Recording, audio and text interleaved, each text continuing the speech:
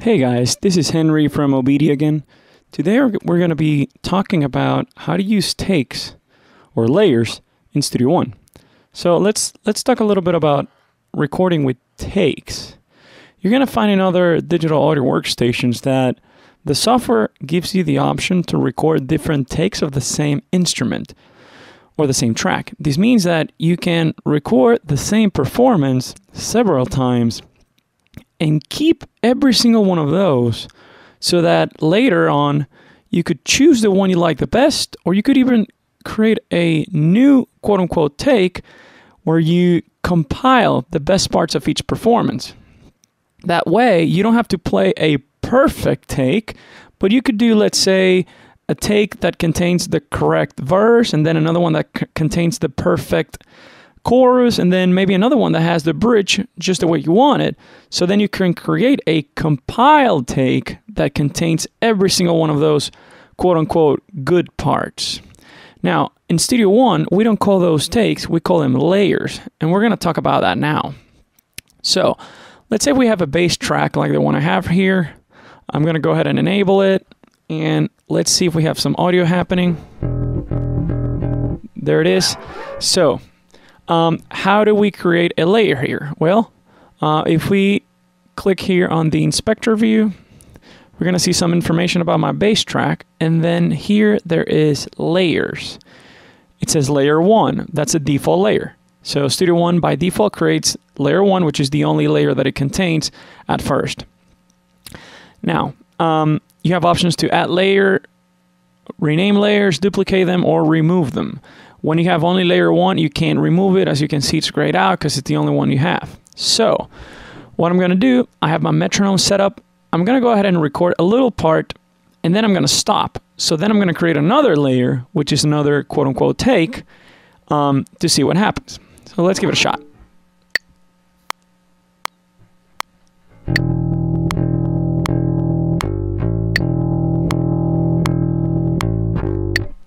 Okay, so that's my part. I'm going to go ahead and stop it.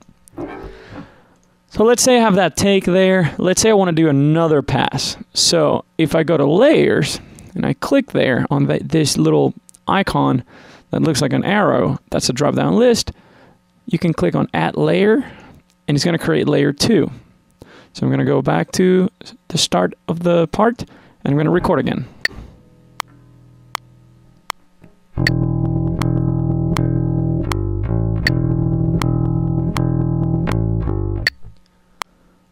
Okay, I'm going to stop it, and let's do one more. I'm going to click on it again, at layer 3. Here we go.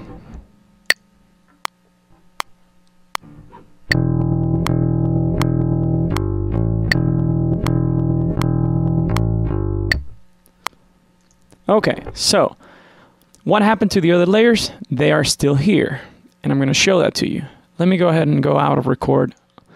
So I'm on layer 3, which is the last layer that we created. If we want to go back to layer 2, I just need to click and then click on layer 2. And that's my layer 2 information. And then if I go to layer 1, that's my layer 1. Now, the idea of this is that you create, after you have your 3 different performances, let's say you like layer 2 the most. You could create a new layer. I guess you could call it a layer 4, or the 4th layer in this case. And you could rename it. Let's call it comp layer, compiled layer.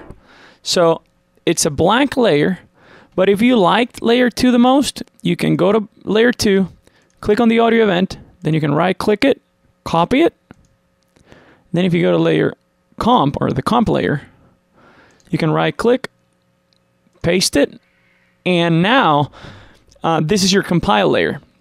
In this case, the only thing that I compile is that I copied and pasted my layer 2, which was the second time that I performed the bass. You could see yourself in a situation in which you take a part from layer 1, and then you take a part from layer 2, for example, and then a part from layer 3, and so on and so forth. But by now, we have created a compile layer just by copying and pasted layer 2. So that's an overview of layers in Studio One. If you have any other questions, please call us from Obedia at 615-933-6775. Thank you very much. Bye-bye. Today's pro audio hardware and software can give you excellent results if you know how to use it properly.